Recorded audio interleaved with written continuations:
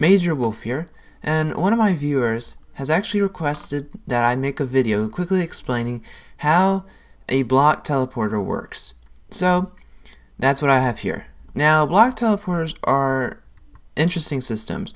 They take zero tick and they basically exploit it big time, because they take a block and they move it from one point and they can take it hundreds of blocks away instantly,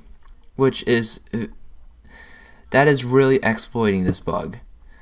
Now, as you recall, Mojang can always take this away whenever they feel like, but it still works in 1.17, so can't say too much about that.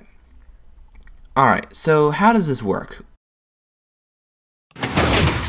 So as you can tell, what happened was this block went from here to here instantly. And the way that happens is we have to go down. Basically, we have to get into increments so small that they don't exist. So basically, zero tick.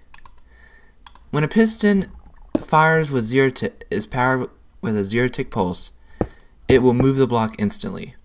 Now what happens is we send a zero tick pulse to this piston first. It immediately moves up here. But the thing is, we send another pulse at the same exact time, just right after this one, to this piston. And that moves it here. And then as soon as this is activated, this activates instantly and then moves it up here. And then it keeps doing that, repeating and repeating. So technically it's all happening at the same time, but they all are happening in a certain order. So that's basically how this works.